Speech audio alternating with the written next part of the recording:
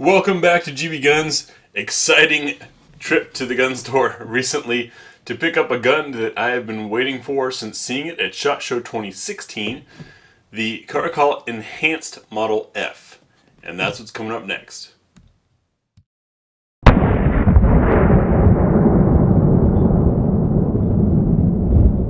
Alright, so taking a look, let's open the box. There's the pistol. We'll get to that in a moment. I want to show what else you get. 2 magazines. They're both 18 rounders with windows at the 5, 9, 13, and 18 mark. We have a trigger lock. We have a manual printed on some nice thick paper.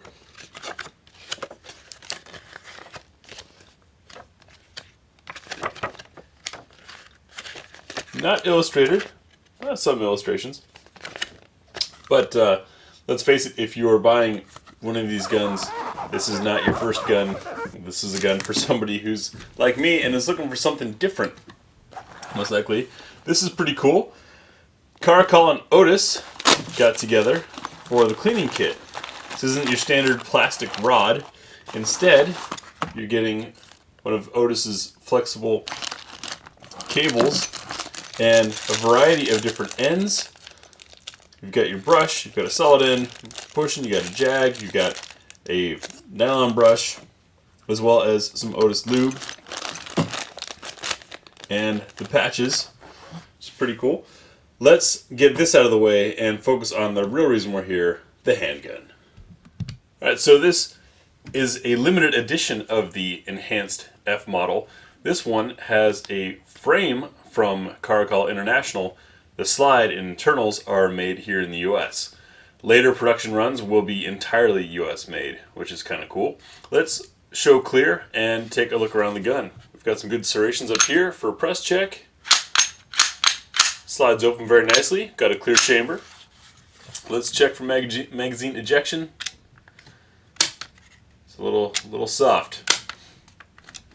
But you notice I'm able to push it from both sides because we've got ambidextrous magazine release, which I appreciate because I like using the middle finger.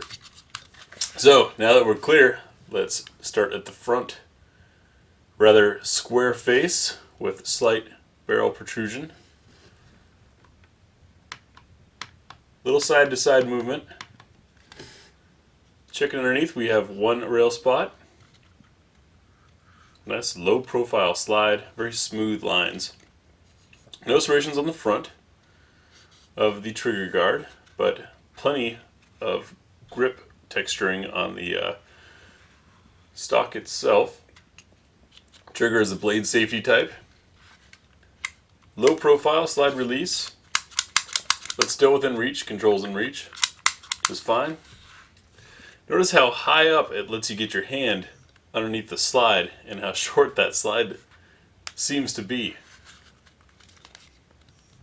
Gets you up deep in there. Now the quick sight system that you see here is somewhat reminiscent of gutter snipe system. The concept here is that it's a lot faster to get generally on target. It's probably going to take some getting used to. I know it's an odd thing to a lot of us, but that's why I asked for it. The current production is splitting these, by the way, some with this system, some with traditional sight. So if you are intimidated by something different, don't worry, you can get that option out there too. I'm curious to try it out. I think it's interesting.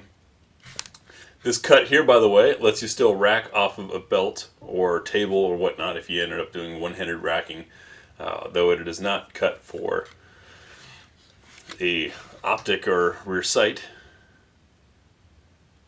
Nice clean machining. Different looking gun. Let's see how that trigger feels.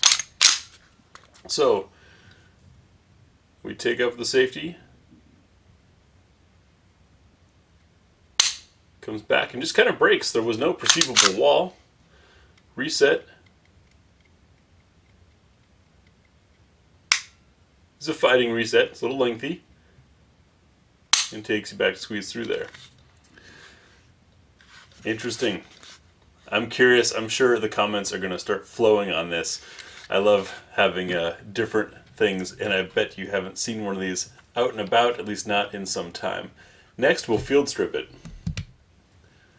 So to field strip the Enhanced F from Caracal, we've got our levers here, like a claw. Pull back a little bit, down on those. Maybe I didn't need to pull the trigger. Let's try that again. I pull back a little, and down here. Now, you do need to pull the trigger for the slide to come off. Nice lengthy rail section. Very clean and purist internals, which is nice. The simpler things are, the more reliable they are likely to be. Plenty big ejector there. Guide rod and spring is a flat spring, which is kind of the standard these days. Captured spring on a polymer rod. Taking a look at our barrel. Very clean machining. Nice polish there to the front of the ramp. We'll check our chamber fit, which, as always, we use our nozzler match. Dropping around in the chamber, and if the camera will cooperate with us, there you go. You can see chamber support all the way around. Fits nicely and loosely, which adds for some reliability. It sometimes can impact accuracy, but we'll see how that goes. I like that kind of gray hue to it. Slightly different color. Looking at our slide, very sleek, short slide. Nice and cleanly produced as well.